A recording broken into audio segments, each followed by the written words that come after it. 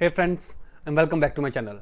This video is all about how you can install OpenI4 in GTA 5 enhanced version so that you can install the mods in the game. So without wasting time, let's go ahead and directly proceed with the resolution. First of all, open up your browser and you need to download OpenI4 into your system. Go ahead, save the OpenIV into your PC. Once it is downloaded, click on the setup to install the setup into your system. Proceed with the on-screen instructions. Click on the option continue to download the file. Now this will go ahead and download the 20 MB of OpenIV file into your system and start installing the OpenIV4 into your PC. Once installation is finished, hit the close button. Now go ahead and launch OpenI5 into your PC. From here, select your game GTA 5 Windows, and now it will ask you for the installation directory of the game. So directory is available. If you are using Steam, launch the Steam, go to a library, right click on your game and choose option properties, click on installed files, and here is the browse option. Here is the directory, click on it, right click and copy the directory. Now if you are using Epic Games Launcher, same thing, you need to proceed to find the directory.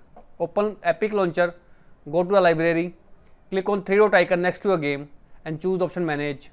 Now here click on this folder icon to browse the directory. Here is the directory.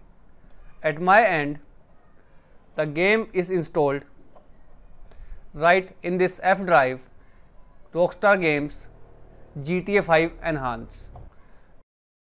Now I'll go ahead and click on the browse option to browse the directory of the game, which is again available in F drive, Rockstar Games GTA 5 Enhance, and click on the option select folder.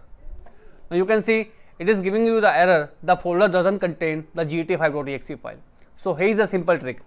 Again, you need to open the installation directory of the game just like you open using Epic Games Launcher or the Steam.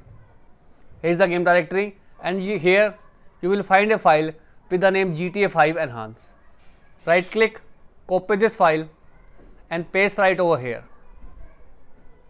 After pasting the file, right click and you need to rename this file and give it a name GTA 5 and hit the enter key. Now you have created a GTA5.exe file. Now close it. Now again do the same by clicking on the option browse, select the folder and hit select folder. This time it is successfully find the GTA 5 file. Now click on the option continue. If you want to make a backup, go ahead and backup your files, else simply click on the continue option.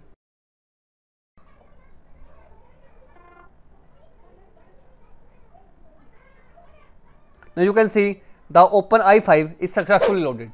Now you need to install the mandatory plugins by going to the tools and clicking on the option ASI manager.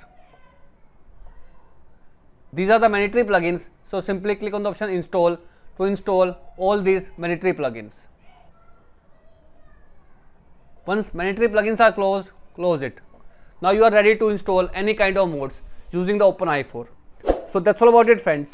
If you think this video is helpful, if you like this video, I request you to please click on subscribe button and turn on the bell notification icon to continue receiving updates from my channel. Thank you so much, friends. Thank you for watching.